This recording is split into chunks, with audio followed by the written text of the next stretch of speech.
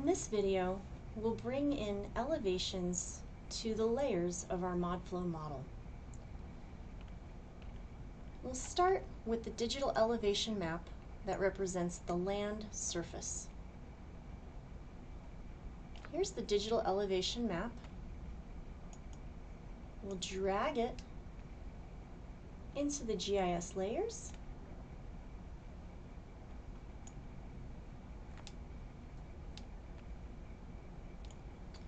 While we're waiting for the data to import and appear, we're going to make a two-dimensional grid that can capture the information.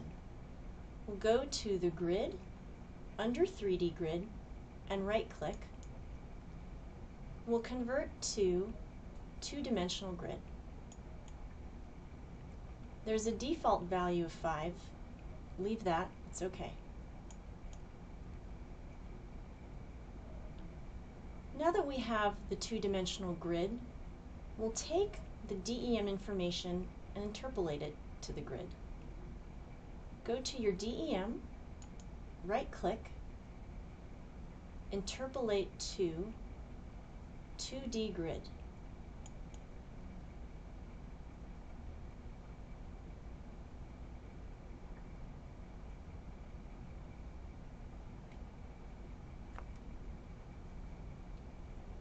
We see the data has appeared on the 2D grid. From the 2D grid, we'll put it into modflow. Go to modflow global top. This is the top layer of the model, layer 1. Right-click, properties, and here we see the land surface elevation of the model. The top of layer 1 is 0. We want it to be our DEM. We'll go to 2D dataset to layer. Make sure we have the DEM. Click OK. We'll double check, and here are our values for land surface elevation as meters above sea level. This is OK.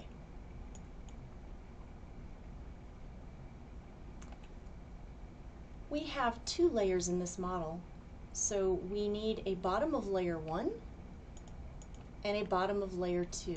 Okay, here we go. So our layer 1 top is the DEM. The layer 1 bottom is the same as the layer 2 top. And then we have layer 2 bottom.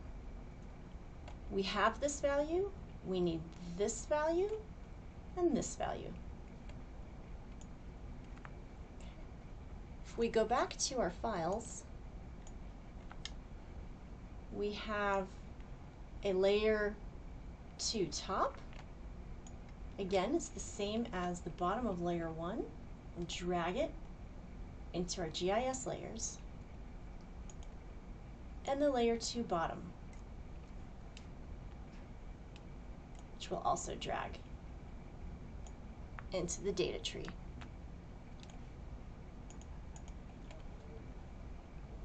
Just like with the DEM, we'll interpolate these to the 2D grid. So let's click on layer 2 top and interpolate to the 2D grid. We see the data set appear. Layer 2 bottom, right click and interpolate to the 2D grid. We see here both our data sets. Let's go to the bottom.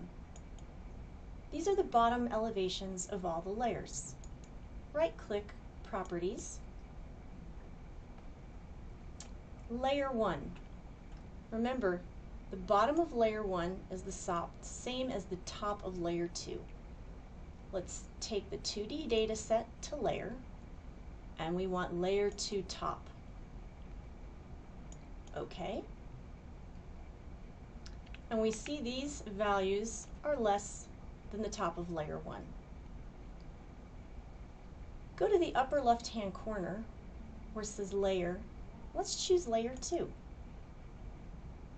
We see these values are 0. We'll take the 2D data set to the layer, And in this case, we want layer 2 bottom. Click OK. These values are negative. That's okay. That's because they're below 0, which is sea level. Click OK. And we have successfully imported layer elevation into our modflow model.